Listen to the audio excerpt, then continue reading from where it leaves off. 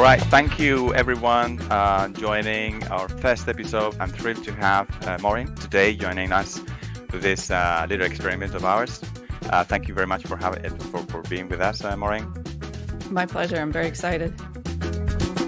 The idea behind it is that we should be discussing the intersection between design and code with a bit of focus on open source and open standards. So it's not actually focused on Penpot per se, right? Although, of course, Penpot does touch upon all those three subjects. But this is more about the industry, teams, workflows, and things that we value. Then we can sometimes discuss something about Penpot or not, or perhaps even other tools. That's fine, absolutely fine. But we are very interested in the dynamics within teams around those subjects. Intersection between design and code, and then, of course, how not, open source and open standards, which we think are key to those interactions. So first of all, Máirín, could you please introduce yourself, just a few words so people can know you and know where you're at? Sure. So my name is Máirín Duffy. I'm a New Yorker living in Boston. I moved to Boston to work at Red Hat. I started at Red Hat in 2004. So I've been there for quite some time. And I'm basically a UX designer that works on open source software. Sorry about that. Let me just put on Do Not Disturb. Okay.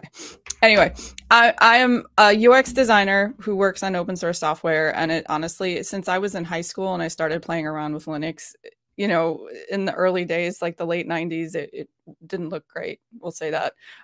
So I had thought, well, hey, if I study computer science and design, maybe I can help make it better. So I'm one of those weird cases where I kind of knew what I wanted to do, and I've been doing it for a long time. Wow. So late 90s. So I can relate to that, definitely. And could you share perhaps one of your first Linux distros, or the one that hooked you into the just the whole Linux, GNU Linux world? Which was that one back then, late 90s? Yeah, well, it's a weird story. I was a teenage girl. I used the telephone a lot, those days when we only had one phone line. And my brother was a computer science student, and he needed to access Telnet to get to his university to compile his homework. Mm-hmm. And unfortunately, I was on the phone all the time, so he never had access. So he ended up bringing home a copy. It was Red Hat Linux 5.1, I think, the Manhattan release, because he needed a compiler because I kept the phone line busy. So yeah, we got PPP working too, and that was very difficult in those days. But yeah, so it was Red Hat Linux. Although when I went on to college, I did Slackware and Debian, and I was a longtime Debian user till I came to Red Hat, and then obviously I use Fedora now. Yeah, absolutely. Very cool, very cool. Okay, so we want to keep these podcasts rather specular in nature, which it means that we have some questions that we'd like to ask you, but also we know you have some other questions that you would like to throw at us. So what we're going to do is just one and then 1, 2, 2, 3, 3, something like that, and see how it feels. I will ask the audience, if they like that format. Otherwise, it's going to be more like it will be like a more traditional interview, and I think we want to break them all here. So let's start with one that is actually quite relevant, I think, in your workplace, which is all about these professional boundaries between design and code. We feel at Penpot that those boundaries are blurring, fading away. More often than not, it's about the activity and not the role itself, like whether you're doing design activity or a designer, or code activity or a coder. And I would like, in your case, what's your opinion about it, and how do you see that, perhaps particularly in your team, if that is already happening or it is a bigger trend? Your thoughts on that?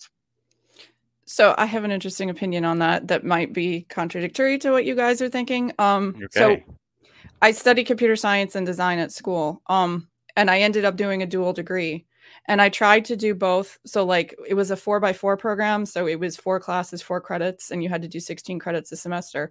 So I tried to do 2 classes for computer science, 2 classes for design every semester. I was exhausted. I wasn't producing great work. I felt lost. So what I ended up doing is I would do a whole semester of computer science and then a whole semester of design. And I got way more out of the program. I felt like I was doing a lot better work. So I have this personal experience thinking that I think it's good that designers approach towards code. And I think it's good that developers approach design, but I don't think, in the same way that you shouldn't QA your own code, I don't think you should design your own code. I think there needs to be a separation, because it's sort of like the reason you separate, say, I don't know, an interior designer from a structural engineer when building a building. The interior designer really wants that massive window and it looks big and beautiful and makes them look good. But the structural engineer knows that there's no way the building can support that. So you need 2 people, I think. One person thinking about how is this going to be built and maintained, and then you need the other person to think, how can this make the best user experience? I don't think that can live in one brain, or else I'm just limited. It can't both live in my brain at once. No, I mean, that makes a ton of sense. There are many ways those boundaries would feel blurry now.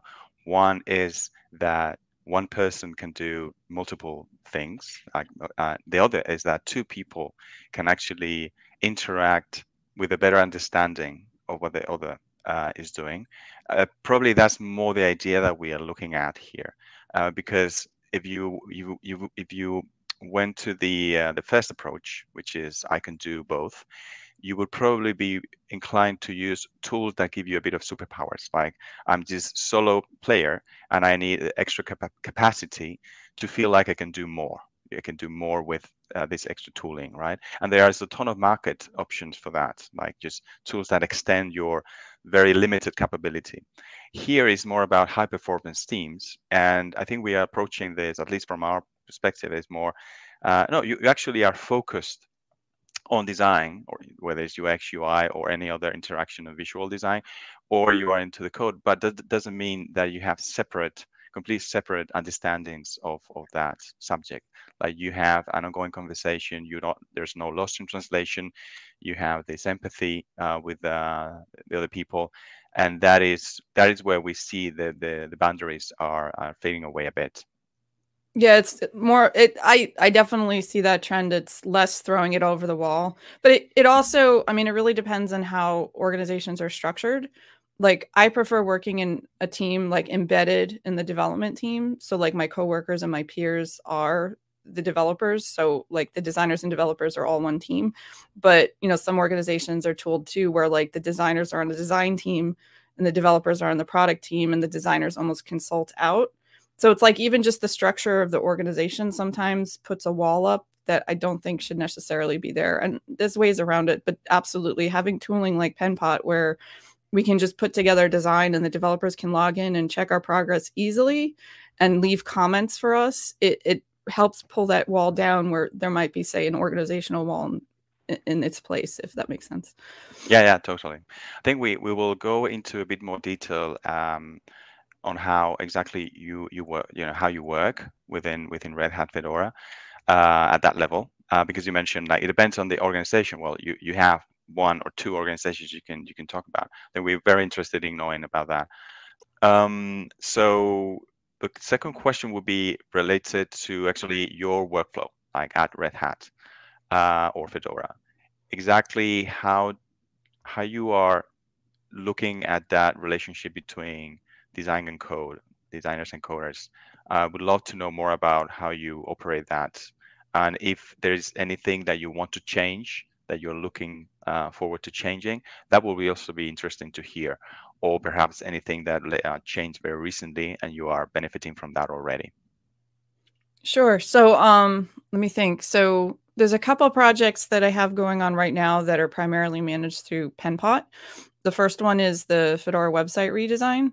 And the second one is a new desktop tool called Podman Desktop, which is kind of like Docker Desktop, but for Podman. Yeah.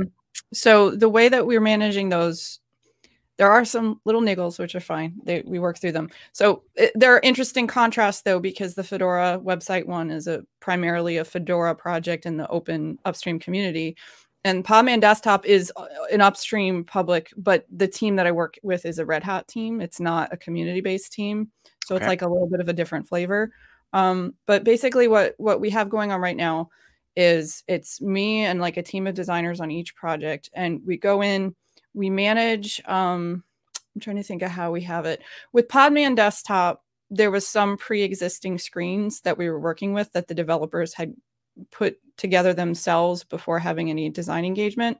So one of the things that we started with was sort of I would call it like a heuristic evaluation of what was there, to think about what are some quick wins, because they had like a presentation they had to give and they wanted it to be its best in the time we had allotted. So we basically did like a screen survey. So we took screenshots of every single little screen and dialogue, and we made I think I might have the terms wrong for Penpot. I just see them and I don't think about the words, but there's like pages, and then within each page there's like a canvas or a board. A board is probably right. Yeah.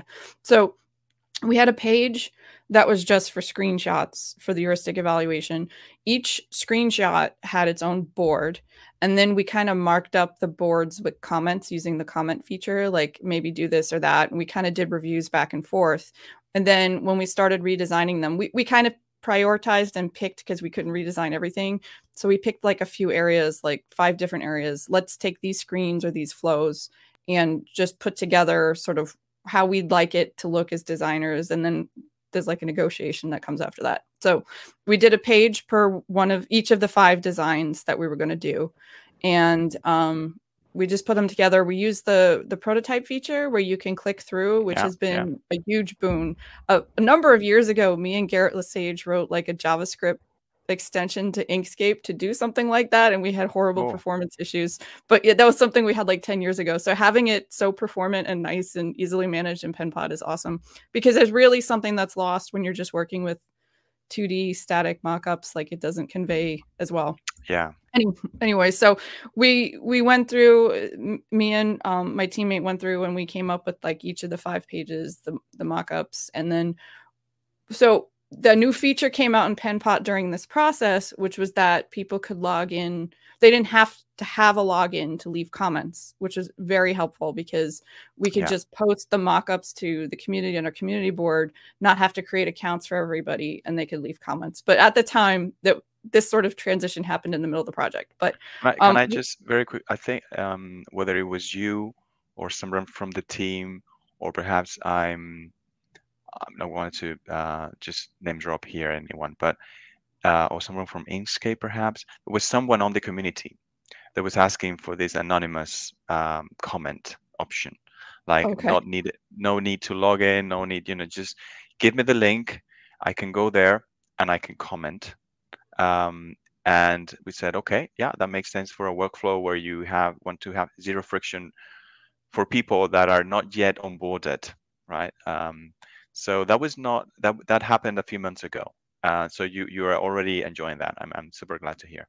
Yeah, it's so helpful just to be able to, even because we do rounds with ourselves, like before. Like I try to make everything as public as possible as soon as possible, but sometimes it's like I don't want to put a mock-up out there that makes a promise that the developers say we can't keep, if that makes sense. So I like giving them a first look first before it goes out public. But it's so handy to be able to just throw a link out there and be like, hey, what do you think, to the actual users? And they can leave comments, and not, I would never even intend for them to have accounts on the system. It's just nice to get their comments and to get them in line. They can drag exactly on the thing, because I'm used to years of doing blog posts where I have static mockups in the blog post and then the comments, and you know how comments get on the internet, but the comments talking about things that I don't even know what they're referring to, right? So it's handy to have that. But by the way, it was the Blender community that asked for that, because they had to have feedback from users / animators / developers. They wanted to post those designs, those interactive mockups, for the redesign of the UI, and have like anonymous feedback, which was valuable enough without asking the huge Blender community to register for an account. So it was Blender. So probably a similar use case here. Okay, please go ahead. Awesome. No, the Blender community is great. I love them. So anyway, so we do that, and we get the feedback from the comments, and then we do like a review meeting and go through the comments. Made it so easy, because you just go comment by comment and you do the review and you talk things out and you iterate. So that was sort of how we did, I would say, the most recent biggish project that we did with that tool that we kind of completed, right? So that was sort of the process we followed. One of the little niggles that I'll mention is that when we made the developer accounts, like, and I don't know if I'm using it wrong. I know that there's admin and editor roles right now. Yeah. And so when a developer goes in to check the mockup, I think they can act, like, I don't know, the cat jumping on the keyboard or something, right? But stuff happens, and it's sort of like me and my children and like, hey guys, I left my cupcake here and now it's gone. Who ate it? It's that kind of situation, which is a little bit difficult at times. So that's why I try to limit who I give an account to. The other thing is that it's actually quite handy when you log in, and we have a project I didn't talk about this before, but we have a project per project in Penpot. So, we give the developers access to whatever project that they're working on with us. When they go in and visit the file, I think it increments the timer. So it'll say like the file changed like an hour ago or something, even though it didn't change. It was just they were looking at it.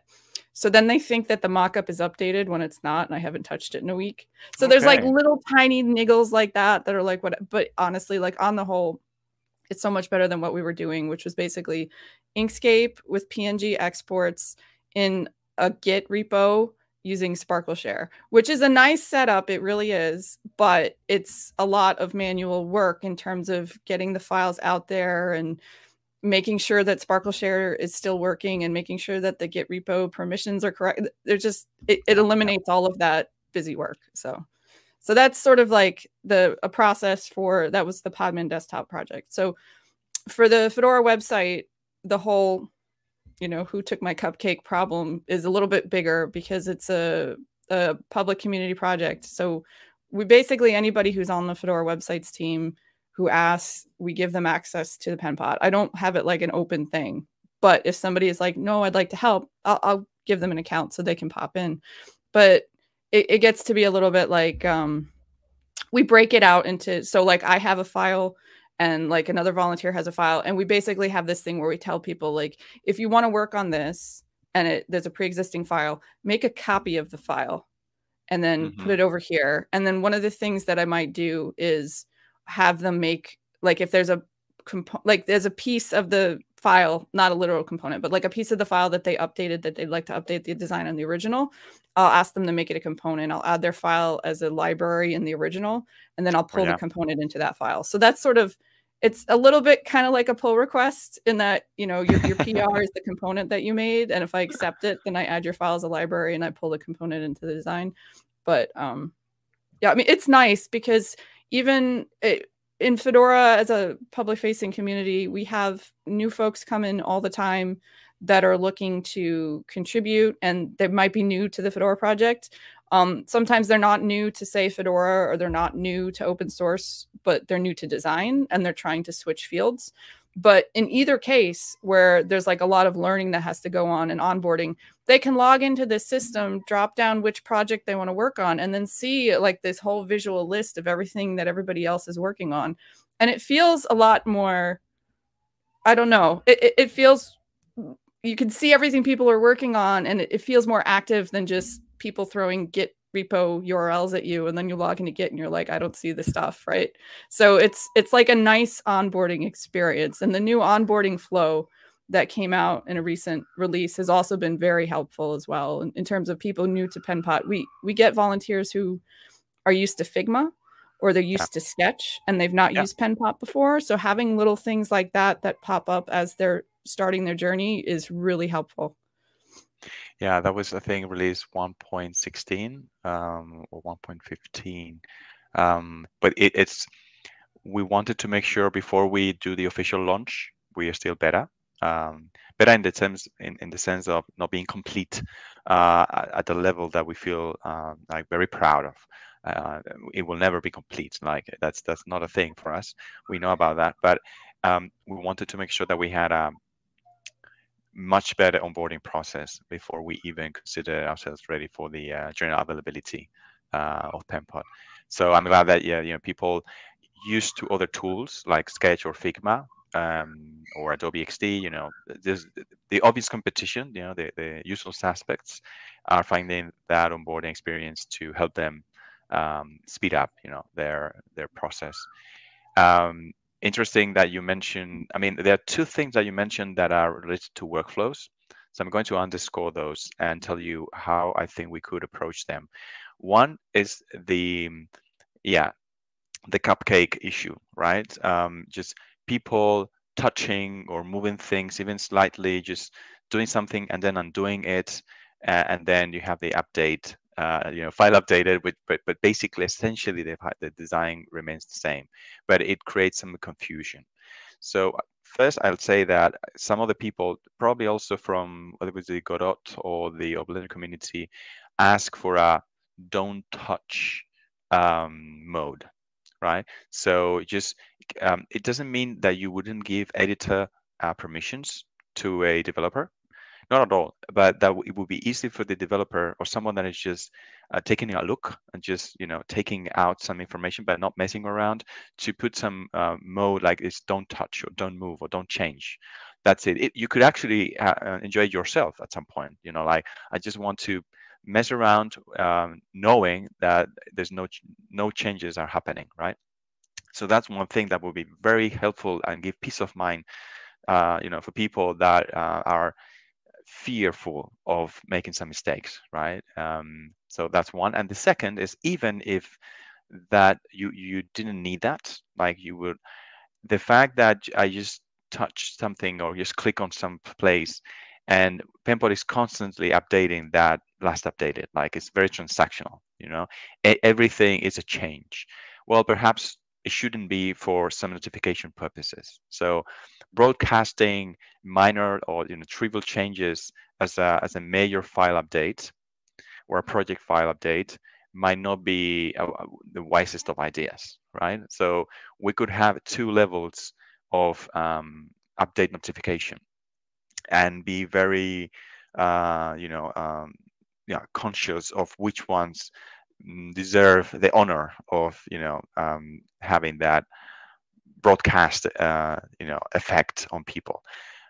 So the two ideas combined, I think, would give a lot of power and confidence to stakeholders that are not typically, it's not their the daily productivity tool, right? It's just they come on.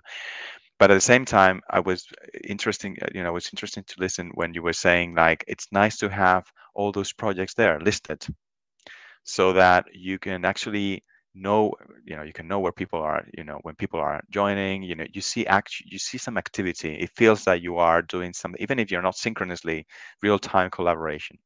It's not happening. You can see the warmth of the content being consumed somehow, or changed by someone. I think that's interesting for an open-faced, very public-faced project like Fedora. Yeah.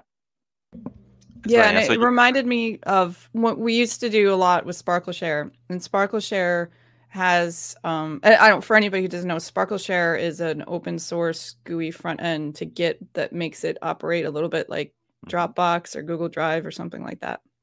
But it had a thing. So if you had multiple designers working in the same repo, when you log in, it has like a change log. So you can see who last touched the file, what they did. It does auto commits, so there's no commit messages of any use there. But at least you could see, oh, Madeline changed this file yesterday. Okay, let me take a look and see. And you can click and see. So it's like that, but way nicer, because you have the visuals to see, who's working on what and how long ago they worked on it. So it's very nice. It's a nice way to acclimate when you're getting onboarded. But should I ask my next question, because it's very related to what we're talking about? Absolutely, yeah. You go ahead. Okay. What's the next question? So my next question was, have you had any thoughts about some kind of Git integration or even Git-like features? Like when you were talking about how maybe we don't do a big notification about it being a big design update when there was a minor change. I mean, it just makes me think, could we have something like a commit log and then be able to tag something like, oh, I've been screwing around with this file. It's not ready yet for the developers to really take a look at it. But maybe, at a certain point, I'm like, okay, let me tag this or, something, but some kind of mechanism for being able to view the changes in the file and being able to save milestones and things like that. Yeah. So, I mean, short answer is absolutely. This is key for us. We have this massive advantage because we're doing things the right way. ethically and pragmatically, which is relying on open standards. So, you know, our your designs are basically a combination. Like 95% is SVG, and then the remaining 5% is JSON, right? So there's a huge opportunity there to link everything on Penpot to a Git repository. But there are well, I'll just go for two obvious ways. One is that the Git repo represents your storage level or layer, right? So it's just a matter of persistence layer. That's it. I'm storing this. Everything is connected. So I can link a project to a repo or to a branch in that repo, and I can just sort of select which files I want to see in Penpot, and if I make any changes, those are like no message, commit, push actions. That would be fine, and that is something like quite obvious, and allows designers to have almost first-class citizenship in the repo, right? Because they're using their IDE, they're equivalent to their IDE, which is a design tool. But then I think what we want is to go beyond that and have all that workflow within Penpot, like be able to tag, be able to branch out, be able to specifically commit push message, and that also linked to continuous integration, continuous deployment triggers, right? So that you could say, okay, this is fine. I will commit push in this branch or I will rebase or something that as an abstraction makes sense for you as a designer. Like you don't have to go with a Git command line, but Penpot is making that abstraction comfortable for you, and that means something beyond the Git repo. It could actually go beyond the Git repo and just put in production something just because you did some action on Penpot. And also the other way around, right? That I think is this is going to be big in 2023. So this is something we are looking at. We haven't decided how exactly we're going to do this yet, but this is like top priority. If earlier I mentioned how important performance is, that is in terms of the challenge, right? This will be in terms of the opportunity, like top one in terms of opportunity.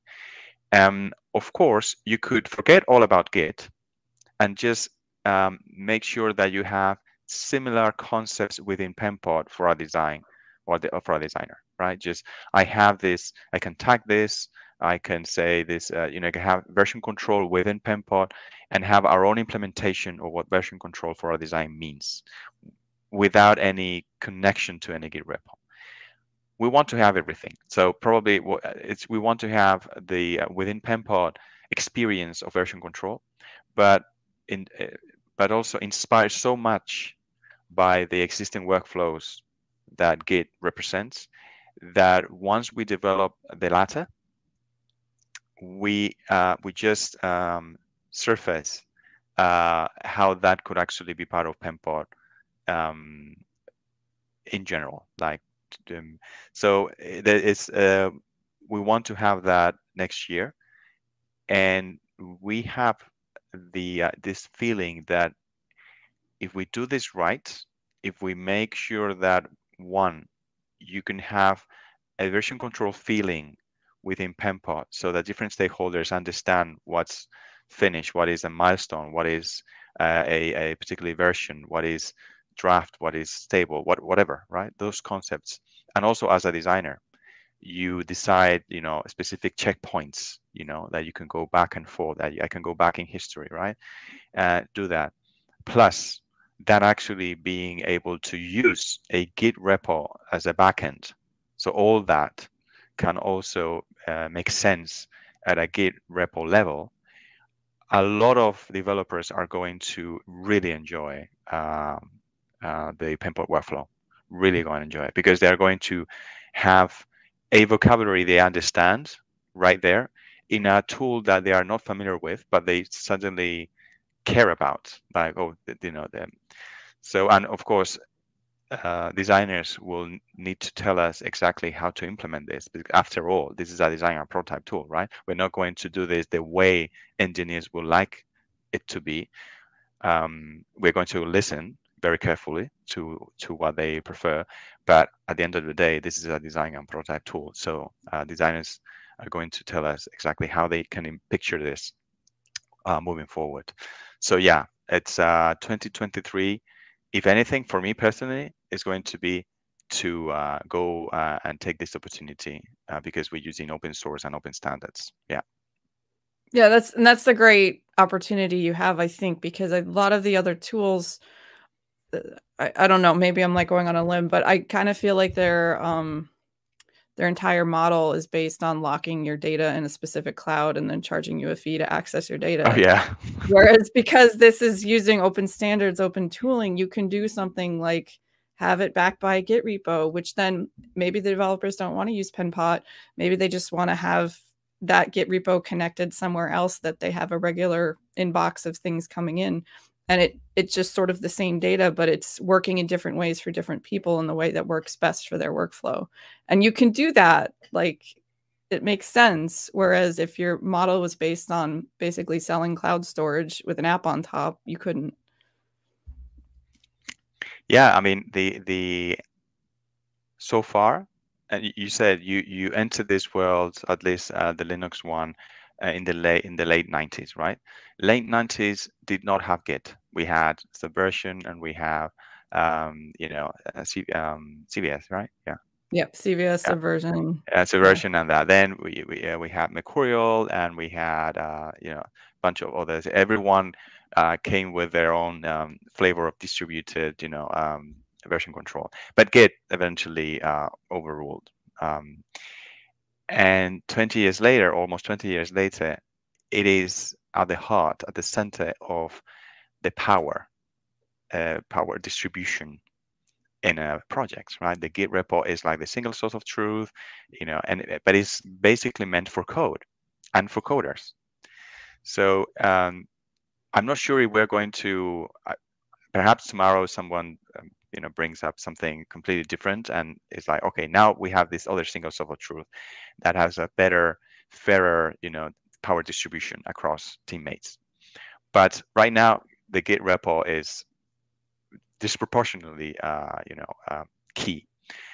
So let's have that. Let's admit that. How to be part of that seamlessly, right? So I think that is, and design is so much more important than ever, right? The design assets, the design workflow, everything.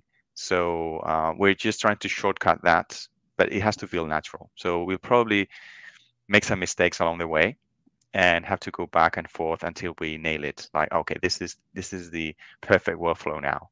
This makes sense for everyone using the Git repo as it is, but also people interfacing that Git repo through a design and prototype tool, which will be mostly designers, right?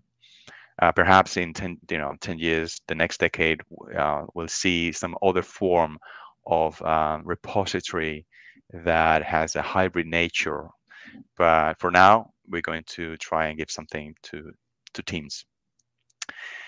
Okay, so yeah, I mean that is big. So let me go for I think my last question, and this is a bit more around yourself and your interaction, your experience with open source design in general. Your story and whether you are seeing anything you would like to highlight about that experience, and also things that you're looking forward to seeing in the future. It's somehow every time we have any discussions like this, like 5 years ago, 10 years ago, we think we are at the very close to a singularity event, right? We always think it's almost there. It doesn't seem different today, but some things feel even more changing, like more like, yeah, something big is happening. And I would like to also hear, your ideas or your hopes for the future of open source design. Sure. So when I was starting out early in my career, I was told by somebody who probably should have known better, Open source and open practice of design, it's not really a design thing. That's for kernel developers. That's not for designers. Designers can just design in their closed box and push it out. And, you know, it's up to kernel developers to do stuff in the open. I kind of thought that was BS. So I kind of went and proved that it was. I started with Warren Tagami in the early days, like 2005, the Fedora design team. And the idea, like, basically we needed a background wallpaper for the Fedora distribution every release. And I thought, well, I mean, the code is open source. Why don't we do open source art, right? Like, why don't we come up with a concept as a community and put together artwork as a community and have that artwork be sort of a showcase? We basically used Fedora to create the wallpapers. So, you know, Blender on Fedora, Inkscape on Fedora, GIMP on Fedora, whatever. But it was sort of like this whole demonstrating what can be done with this system. And then every 6 months we do a release. So you'd have a new thing every 6 months. And, you know, there was a lot of bumps and oddities and stuff back then. We didn't have video chat really like the way we do now. It was hard to sort of, IRC was the primary communication, IRC and mailing lists. So like sending mockups and being able to get back and forth was a challenge. But over time, as the technology has gotten better, I can hop on a call with a colleague in India and we can have a shared screen and like work through issues in like 20 minutes the way we could in, you know, face-to-face in an office. So, you know, the technology has gotten to the point to enable this, but I really think like on the whole, we have a lot further to go in terms of, like you said, the power struggle with Git and commit access kind of being the arbiter. So designers are kind of left a little bit on the outside sometimes. Early in my career, I mean, I have a background in computer science. I'm a terrible coder. You don't want me writing production code. But to prove a point, like I had an argument with some developer about the color of something. I didn't think it was enough contrast. And he was like arguing back and forth. And this was like Java code. I'm not a Java, but I figured out how to like put it together. And this was in Subversion and I committed it. And then that sort of like won the argument. People didn't mess with me at that point. But there is like this power thing where you have to understand how Git works and you have to understand how to do commits. In Fedora, one of our onboarding humps is you need an SSH key to create an account. So I have explained what an SSH key is and how to make it probably 1,000 times in my lifetime. But it's one of those things where I think where we need to go is, hey, I would like to help make open source software better. I see you guys have a design team. I'd like to help out. What can I work on? And they log into a system like Penpot. They can see all of the projects that are being worked on and they can just dive in. They don't need to create an SSH key. They don't need to learn how to use Git and open up a terminal and clone code. And, you know, like that stuff, it's just not important to a designer. So it would be nice to see sort of this shift. The other thing is that I think we're getting better in terms of like, there's a lot more designers in open source than there used to be. Yeah. There can always be more, but I would also like to see designers in open source working more upstream, because I think right now, chances are, if you're a designer who works in open source, you're working on code that is open source that's kind of taken downstream and productized. And you're sort of adding on, you know, your company's branding, maybe doing a little tweaks here and there. It's better to do the design up front rather than do it at the end when you're doing productization. So I would like to see the designers in the upstream communities right when features are getting developed, that they're along for that ride too, rather than coming in on the end and sort of like painting, you know what I mean? And I see that all that, like I will meet open source designers and they're stuck on this other end, the productization end is what I call it. So, but I think to be able to get to that where the designers are upstream and they're in the repos or whatever it will be in the future, that they're visible as upstream contributors and not just seen as sort of like corporate designers. I think to get there, the tooling and the workflows need to be more friendly to designers rather than this big wall of open up your terminal, fire up Git, get an SSH key and all the stuff I've already complained about. So that's where I'd like to see things go. And I would like to see it also that it's sort of a thing where people who have a different skill set that are interested in open source can learn design, and people who are designers and don't know anything about open source can learn open source. And it's sort of just this open commons of ideas. So So you said something I think absolutely key here, which is the designers interested, committed to contribute to some open source projects should first consider, okay, go upstream, right? Otherwise, you're going to contribute, but it's going to contribute um, just a very specific implementation or productification of something, and that's very tough to revert back upstream once it's part of some branding effort, right? Exactly. I can picture many examples of that. So it's not just that is a bit of waste, perhaps, but also the level of engagement for designers in open source would be at best like half of what it could be, right? They would be down the line too much. So my comment is totally agree with that. And probably what is going to happen is that the open source projects that at the upstream level are capable of attracting, those designers in the first place to understanding their needs, whether it's tooling or workflows or just respect, right? Are going to have much more success in just flourishing in terms of design. And so what I'm saying is that, of course, designers have to think about that, but I will also tell open source maintainers and core teams, be sure to be welcoming, because the risk that you have is just saying, I don't care about this, and then designers just say, okay, upstream is blocked. I'll continue to do this in a way that you actually don't really enjoy so much.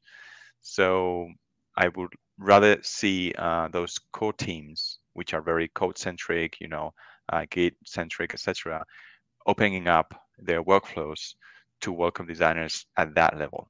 That would be great. So it's a a mixed effort. So it's a complex strategy, but it should work. But it's interesting conversation to have. And the All other thing right. with design contributions is they tend, if especially if it's like a UX Yeah. interaction design, it tends to be really deep, right? So you want to attract somebody for the long haul. You don't want somebody coming in and doing a drive-by UX Yeah. engagement with your upstream because, they don't, you need to get very deep, but there's surface level things that a designer can do too. So part of it is also enabling both. Like you just want, a graphic or a logo, right? That's Yeah. a relatively small scope versus we want to overhaul this new feature.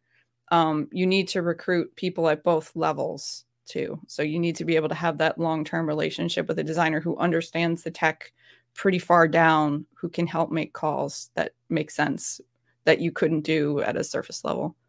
I think that is also related to this not power struggle, or related to that, which is, so a tip here, a pro tip here for traditional, let's say, backend developers or full stack developers that come from the backend world would be CUX designers as backend, in the sense that there has been a transposition, or there has been some offering of part of the decision-making process, and power that comes with it from the backend layers, from the information architecture at the backend level to the UX, right?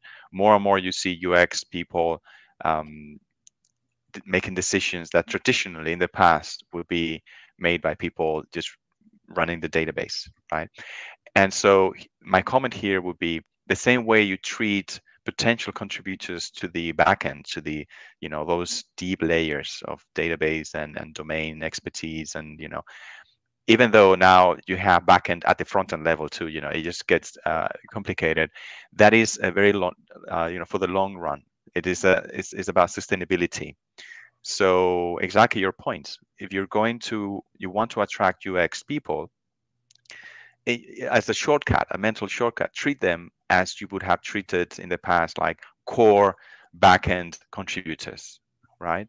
Don't treat them as they can do just one or two things here, and because they need you need commitment for the long term so that the benefits are really significant. That doesn't mean that other people or even those UX contributors can do things that are more isolated and self-contained, that are interesting contributors as themselves, but the interaction um, experience, for me personally, it reminds me of the long-term vision of a database design, a model design, and all that. So that could be like a way to translate the importance of really welcoming those for the long term. Would you agree with that? Yeah. Yeah, that makes a lot of sense. Yeah. All right. We had time for one more question from your sides, and then I think we'll wrap up. Sure. So yeah, so I guess the question I had was basically, are there good resources, or like how should we be using the component feature? Because it's something kind of new to us coming from Inkscape. We've noticed some, I don't know, it could be just using it wrong kind of thing. So I'm not sure. Like for example, I gave you the scenario where we're using it to transfer items between files. I mean, that seems like probably a way you should be using it, but in terms of like the larger context of a design system, Yeah. what was the vision there and how should we be using it? Yeah, no, that's a very good question. So let me start by saying that the component system in Penpot is rapidly evolving. We have something that is working right now, particularly for people that have been used, have been exposed to similar, metaphors or abstractions in the past. So if you're coming from, let's say, Inkscape, where you don't have that, then it's completely new, and you would actually go through the same learning curve as people now familiar with existing component systems in other tools, right? It actually is borrowing ideas of engineering. It's basically borrowing ideas about having one single source of truth, and then variants, and then kind of a child element, reflect exchanges back to the parent one, and if so, would that reflect on the rest of the child nodes or not? Should you be asked permission to do that? All that stuff. So I think it's under heavy development right now, and it's going to be part of the upcoming official launch in some point in the next few weeks.